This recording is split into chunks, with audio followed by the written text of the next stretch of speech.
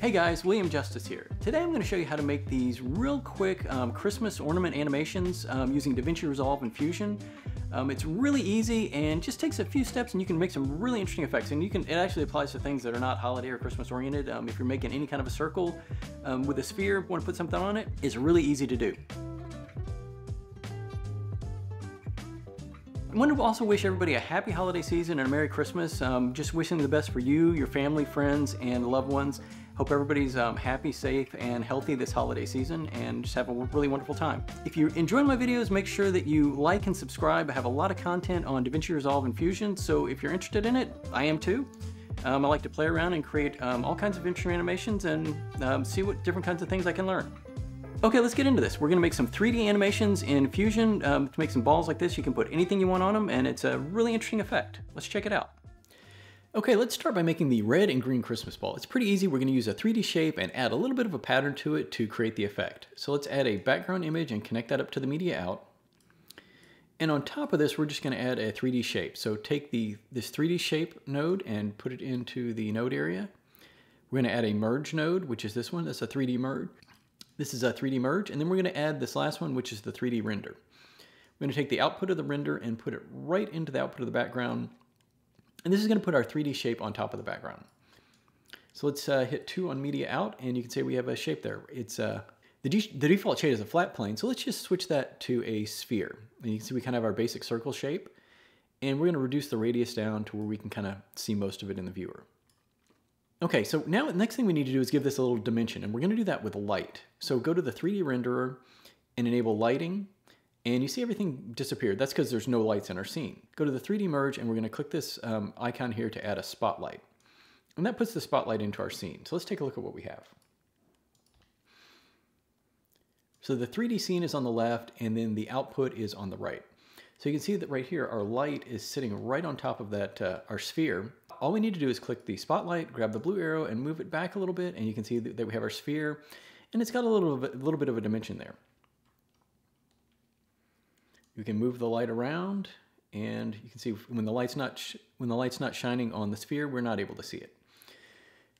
So this light's hitting the sphere directly on, and we want to kind of have the light coming a little bit from the top right. So what we're going to do is click the spotlight and go to transform, and the pivot is, we're going to say use target. And the pivot is what the light is shining at. So now as we move the light, you'll see the light changes its rotation and angle to point right at that pivot point. When we do this, the light's not shining on the back. We kind of want it to be filled in. We don't want it to be so dark on the other side. So an easy way to fix this is just to add an ambient light into the scene. So we're going to click the 3D merge, click Control Space, and we're going to type in ambient and add an ambient light there. And you can see we have a little bit of a fill on this backside. And you can adjust the intensity of this light to fill a little bit more or less. We'll go right in here. We can play with this later if we want to. Next thing we're going to do is add a pattern to the shape. This is going to make it look really interesting.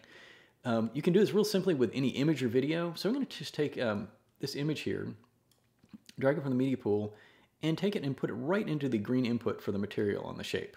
And you can see that we have a pattern on there. And we'll add a transform. This is just real quick to show you what's going on. And we can move this pattern around. You can see it's moving around the sphere, bending and warping to the shape of the sphere. If we go too far, you see it kind of cuts off the edge. So all we need to do on this transform node is we're just going to set the edge to wrap, and that's going to move it around. You can set it to wrap, duplicate, or mirror. And it can adjust the size and rotation. You can really do this with any image or video. So what we're going to do is we're going to create a pattern that has vertical green and red stripes. So we're going to use the fast noise node to do that. So let's delete those out. We're going to add a fast noise in, and we're going to put that in viewer 1. Click color, choose gradient, and the gradient type set to linear. And with the linear gradient, you see we get this green line here. With this line, we can specify the direction and length of the gradient. So you can pull it closer together. We have a smaller gradient and put it right in here. So it's pretty close together. And we'll go about like that. Now to get it to repeat, to get the vertical stripes, all we need to do is come down to repeat and say ping pong. And it's going to take this distance and just keep repeating it throughout the composition. You notice it's kind of faded out there. If you want really sharp, clean edges, take this gradient and move the black to the middle and move the white to the middle. And you see all of a sudden we start to get a real clean line there. And then you can adjust the size of the gradient to adjust the size of your stripes. They're a little bit wiggly there. You can adjust the fast noise and take the detail down to nothing, and you can get straight lines, or you can have really wiggly lines. It's up to you however you want to do it. Now that we have this image or this pattern we've created, we just need to take it and put it into the material pattern of our shape. And you can see we got the shapes on there. And you can see we got the pattern on there. And we can adjust the size. If we want it to be real small, we can do that and have lots of stripes. And we'll go back to the fast noise. Let's adjust the pattern. Let's move it over a little bit, kind of to where the black and white are about even. And there we go. We got a nice little pattern. To animate it, all you need to do is change the offset, and you can just use keyframing to change the offset property. Now you'll notice that it's right in here. These lines are not quite straight here. And to fix this, you just need to have more subdivisions on your shape. So click Shape 3D and Base Subdivisions, and just move this up a lot, and then you'll get a lot smoother lines right in there. To get the color, we're going to go to the fast noise. We're going to click on the first arrow. This is going to let us set the black color, and we're going to set this to just a nice green, like that. And click on the second arrow for the white color. You can add more in by just clicking in here if you wanted to. And we're going to set this one to red. And there we go. We got a green and red striped kind of a ornament. It's got a little shine on it. Now this is flat. So the next thing we're going to do is we're going to add a little bit of dimension to this shape. And we're going to use a material to do this. Right in front of the fast noise, we're going to add a blend node. So hit Control Space and type blend. And this lets us create a material. Now nothing really happened yet, but we're able to do a few more things now. So with this blend node, we can change this highlight here. So let's click the blend node, and you'll see specular. So click on this, and we can change the exponent and intensity. So that's the shine of the light on the object. So you're able to control that with this blend node. We can also add a little bit of depth and richness to it with a bump map. So in the node area, click the node area and click the node area, hit Control Space and type in bump. And we're going to take this bump map and our fast noise and put it right into the bump map.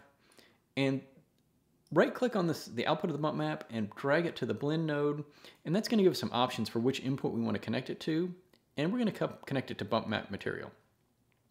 Now you're not going to see anything really happen here, but we have some controls. So we can take this height scale and move it up, and you can see that we start to get some texture there, a little bit more depth to the image, and you can see the light reflecting off of that.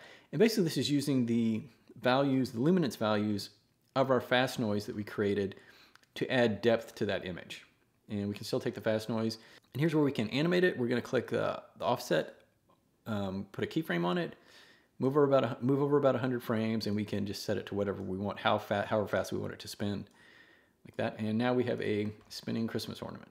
Another thing you can do to give your textures a little more pop is to add some grain. So you can see in this shot right here from the intro, I added grain right after the fast noise, and that gives it this kind of a rough look.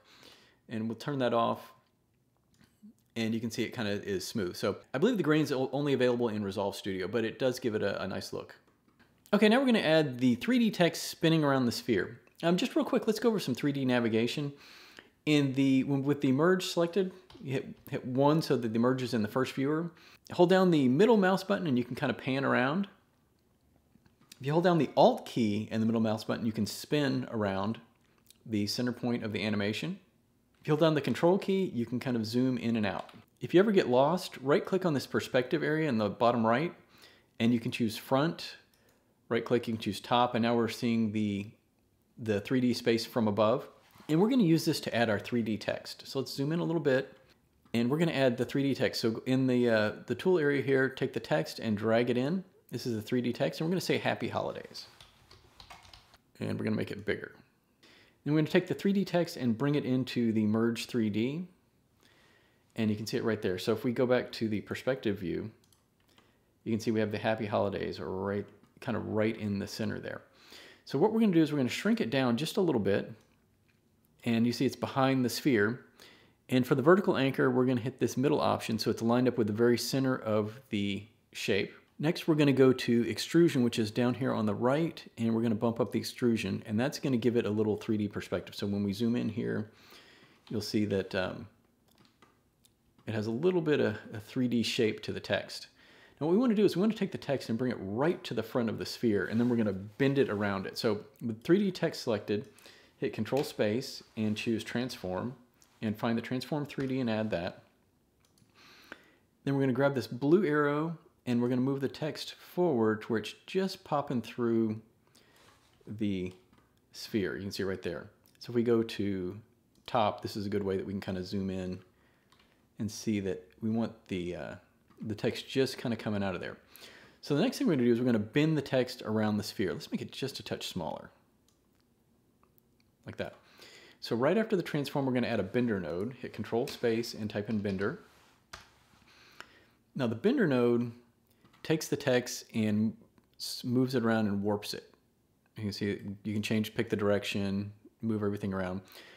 Each of the letters is moving individually, so what we need to do is we're going to reset it and hit Group Objects, and now it's going to bend all the letters together. We're going to choose X, and you can see we're bending it up and down, but that's not the way we want it to go. We want it to wrap around the sphere. So what we're going to do is we're going to set the angle to 90 degrees, and then now when we bend it, we're going to see it's going to be bending around the sphere. And if you look on the left-hand side, all we need to do is bend it just enough to where it kind of digs into the sphere and it's popping out just a little bit. And let's add a little bit more extrusion to it. And adjust the bend a bit. And go back to the perspective view. And spin it around. Okay, you can see that the text is kind of coming right out of the sphere. Now what we need to do to animate it is right after the bender node, we're going to hit Control Space and we're going to add another Transform 3D and go into the controls, and this allows you to move the text around. So you can see we can adjust the Z angle, the Y is going to spin it around, and all you need to do is animate these. You can see we got the X. So we can animate that text to move around our sphere. And that's just some basic 3D things. Hope you found something in this that you like. Guys, thanks so much for watching. Hope you enjoyed the tutorial. Saw how easy it is to make some 3D animations in Fusion. I'm looking forward to seeing you guys next year. And like I said, wish everybody a very Merry Christmas and a Happy New Year and Happy Holiday Season for everybody. Thanks for watching.